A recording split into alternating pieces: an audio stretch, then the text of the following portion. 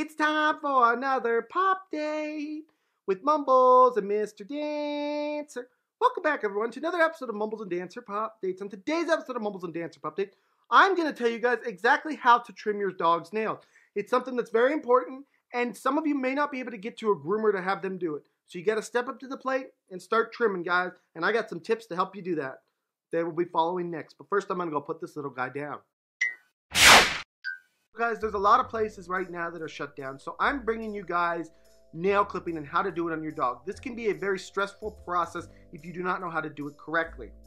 So I wanted to help you guys and bring you guys some tips so that you can help trim your dog's nails, because it's something that's very important to your dog. You do not trim their nails, they can get long and then your dog can have problems walking.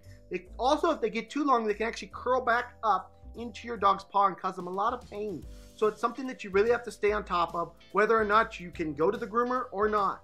So I'm going to bring you guys some tips on exactly how to do this to the best of my abilities so that you guys can have a good, healthy dog and their paws can feel good.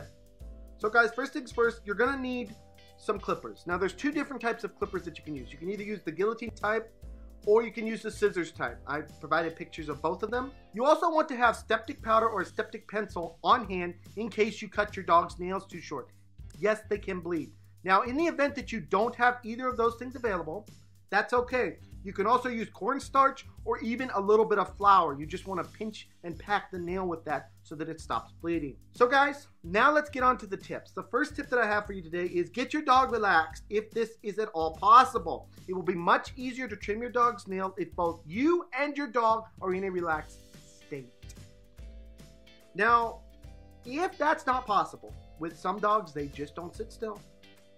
What you can do is restrain your dog basically by standing on the side of a table opposite of the claws that you're trimming. Drape your arms and upper body over the dog and trim the front nails. Keep your left forearm over the neck to keep your dog from lifting its head. Hold the paw in your left hand and hold the trimmer in your right, and then trim the nails. If that doesn't work, there's also a second method. If your dog is too wiggly, try laying him or her on his side. Use your right arm and upper body to keep the dog laying on his or her side.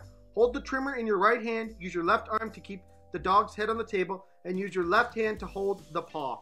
Now guys, that you got your dog in position, what you're going to want to do is grab your dog's paw firmly but lightly. Firm enough that they can't pull it away, but light enough that you're not hurting them.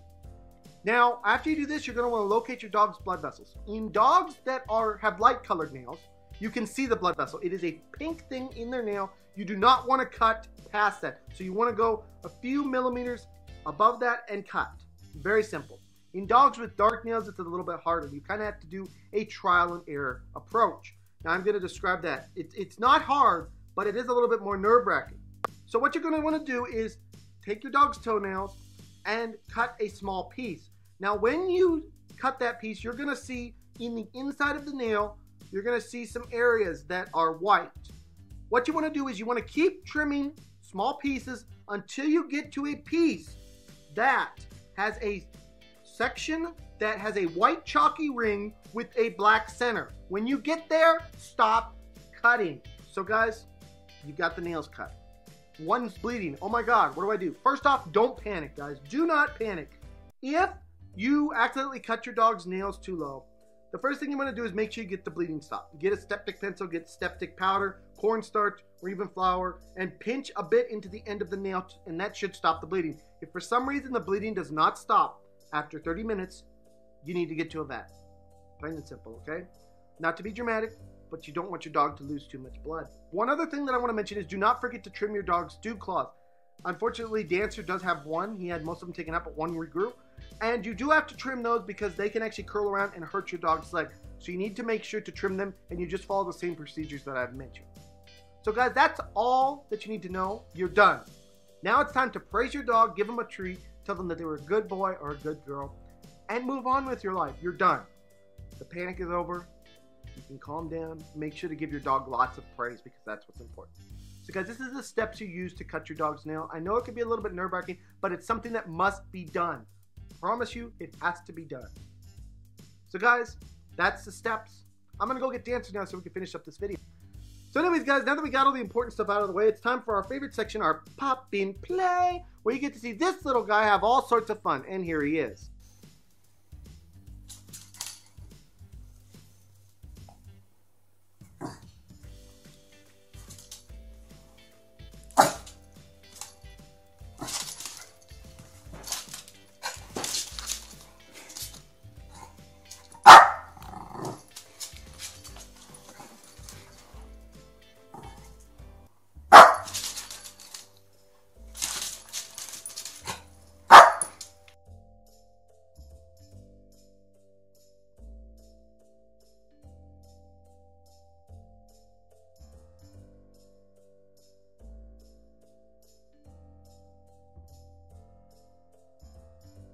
Anyways, guys, this has been another episode of Mumbles and Dancer Pup Dates. I hope you guys all enjoyed this. Please smack that subscribe button, smack the like button, smack all those buttons.